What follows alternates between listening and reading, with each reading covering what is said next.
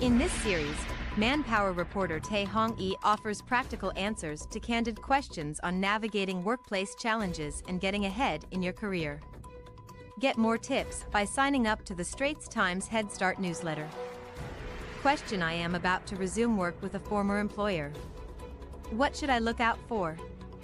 A. In a tight labor market where progressive hiring practices are taking root, employers increasingly value and woo boomerang employees who return for another stint after leaving to work elsewhere. Returning to a former employer has become more acceptable in the last decade or so, said Mr. Fees Modak, who heads the tech and transformation business for recruitment firm Robert Walters Singapore. In August, the firm released results on the trend from a survey of almost 1,000 professionals from 6 countries in the Asia-Pacific, including 150 in Singapore. We've seen a lot of people being willing and open to going back.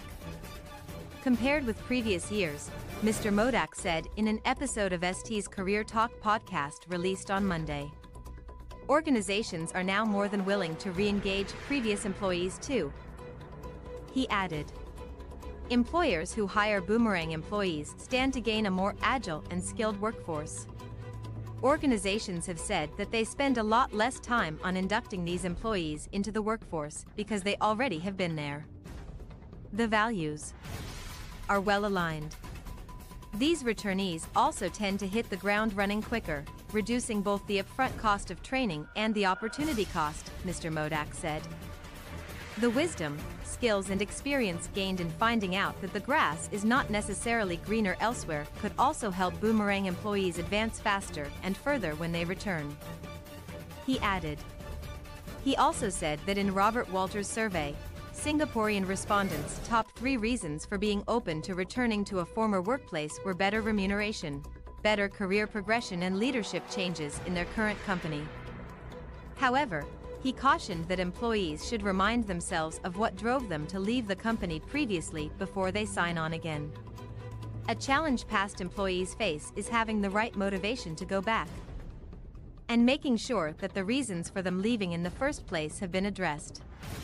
Such reasons include a negative work environment, negative leadership style, lack of work-life balance, or opportunities.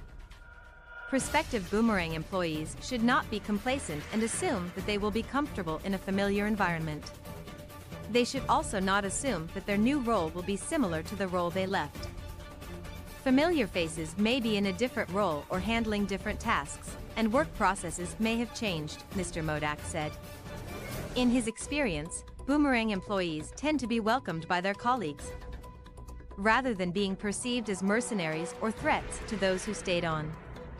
Such sentiments can be kept in check when leaders communicate with the team on its needs. They can explain how rehiring an alumnus with exposure in another company can fulfill those needs. Sometimes even better than someone new to the firm, he said. That a former employee is willing to return also reflects well on the employer's work environment. Mr. Modak added, when people want to return to the company's workforce, that is actually a very good thing as it gives current employees the confidence that the organization is willing to re-engage and reinvest in someone who had left before.